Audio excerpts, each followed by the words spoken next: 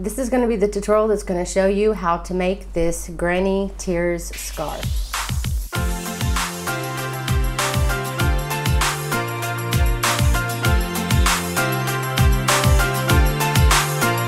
And this is an older tutorial that I had done several years back, and I went to share it actually, and I didn't like the pattern. It wasn't as clear as I would have made it now, and also the sides weren't perfectly even like I would have liked. So now, given that I have a bit more experience, I redesigned the pattern just a little bit, and I wanted to go ahead and revise the tutorial to redo it in HD. So this is that tutorial, and you can see I also made it in this kind of yarn where it doesn't change colors so fast, which gives it a nice, you know, striped pattern. So if you want to get yarn that doesn't change colors so fast, that's good. And then this is also one that is even longer to change colors.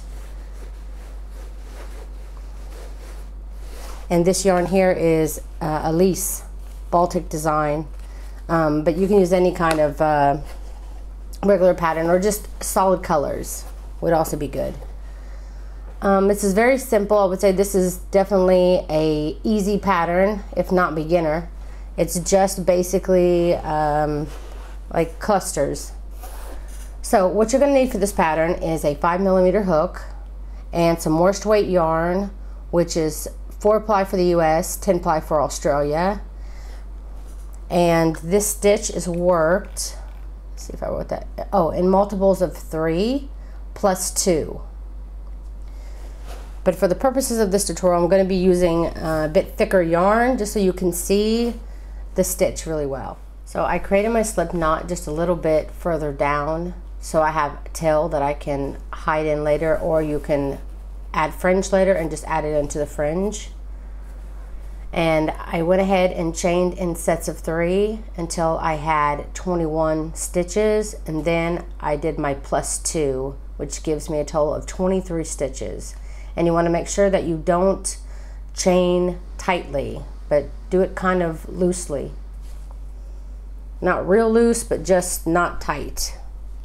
So once you have your width of your scarf, and this one, by the way, if you want to know what size this was 14 centimeters or 5.5 inches wide. And I recommend getting 2 skeins as well, because unless you want a short scarf, because you definitely want to have it. I like to usually make it to where it comes over my shoulder and down the front of my torso, and right to where my hips begin. So to get about that length, you definitely need at least 2 skeins. Okay, once you have your chain and you're ready to begin, what you want to do is yarn over and then count 3 chains down from your loop. So 1, 2, 3, and then this third chain, you want to insert your hook and pull up a loop. Now you have 3 loops on your hook. Then you want to yarn over and only pull through 2 of the loops on your hook. Then you want to repeat by yarning over, going into the next stitch and pulling up a loop. Then again you want to yarn over and only pull through 2 of the loops. And you'll do that one more time. Yarn over, go into the next stitch, pull up a loop, then yarn over and only go through 2 loops, leaving you 4 loops on your hook. Then you want to yarn over and pull through all 4 loops. And whoops, I just lost my loop. You want to pull through all 4 loops, and then you want to chain 2. 1 and 2. And that's your first stitch. And then you want to repeat that. Yarn over, go in the very next stitch and pull up a loop. Yarn over, pull through only 2 loops, and you'll repeat that again 2 more times. Yarn over, go into the next stitch, pull up a loop. Yarn over and only pull through 2 loops. Then yarn over, go into the next stitch, pull up a loop. Yarn over and pull through 2 of the loops. You've got 4 loops on your hook, and you've worked now in 3 stitches total. Then you want to yarn over and pull through all 4 of your loops and chain 2 to finish your stitch. Then you want to repeat that again to yarn over and go into your next stitch, pull through only 2, then yarn over, go into your next stitch, pull through only 2, yarn over, go into your next stitch and pull through only 2, 4 loops on your hook, yarn over, pull through all 4 loops and chain 2, and you'll want to repeat this for the rest of your row. Okay, I'm just finishing the last stitch here of my row, pulling through all 4 loops. Then you want to chain 2 as normal.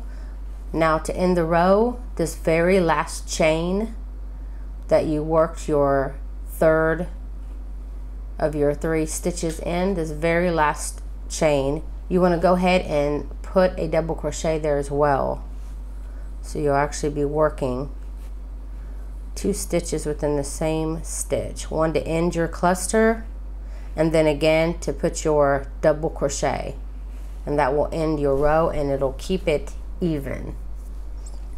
Now at the end of your row you want to chain 2 and turn. Now you have these big spaces that you just created, and these are what we're going to be working in from now on, except for the very last stitch of the row.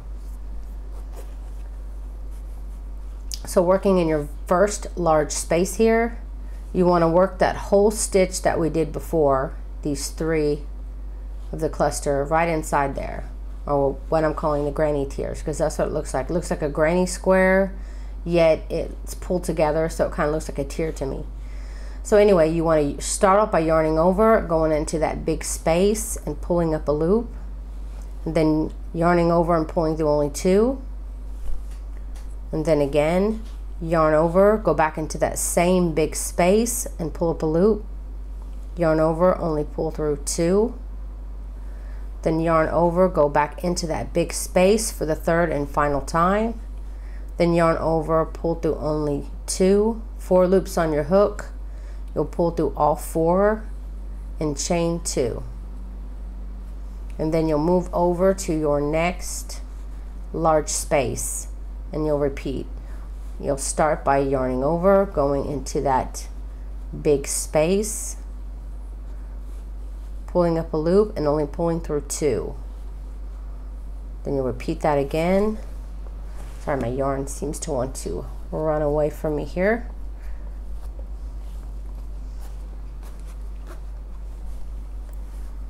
So I just went into that space again and pulled up a loop, yarn over, pull through only 2,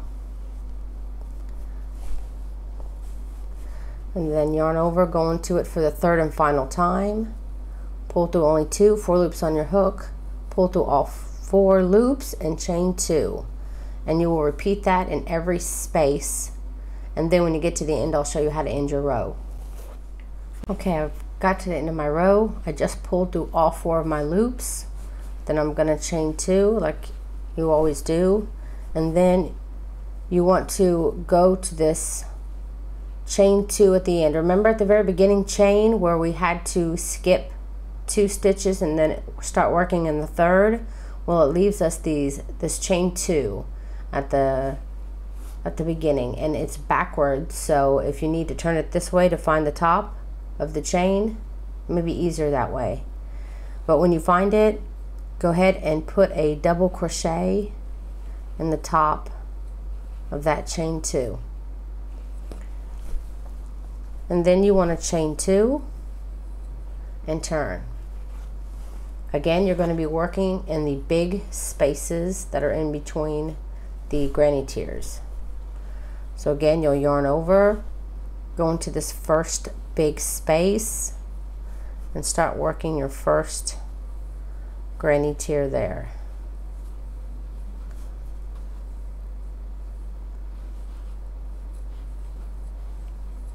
And then you want to work it all the way until here, and then I'll show you how to end your row. Okay, I just finished the last big stitch of my row, and now I have my last cluster, and then this is the chain 2 from the previous row. So when you get to this point and you've worked your last granny tier in your last big space, you want to find the top of the chain 2 and work a double crochet in the top of that chain 2. And then you'll always want to chain 2 and turn. Now remember, at the end of this next row, again, you're going to want to work in each space, and when you get done with the very last large stitch here, the end of this row will be I can't tell, it's either going to be a chain 2 or a double crochet. But whether you're working with a chain 2 or a double crochet, it doesn't matter. I think it'll actually only be chain 2 either way. You always work after your very last space, big space is worked. You'll do you'll chain 2 after the stitch as always, and then you'll double crochet in the top of the chain 2. And then you'll just repeat that over and over again, and you should have straight edges. And these big spaces here, the very first row that you did, you can add fringe using those, and I bet it would look really nice. And that's it. That's how you make the granny tier scarf. Thank you so very much for watching, and if you like this video, please don't forget to click like. Also, you can check me out on Facebook. You can look up Facebook, Meladoras Creations, and you'll find me there. Or you can find the link to all my social links in the description box below the video, as well as a link to the pattern with the pictures and everything you need. If you haven't subscribed yet, please don't forget to do that. And thanks so much for watching.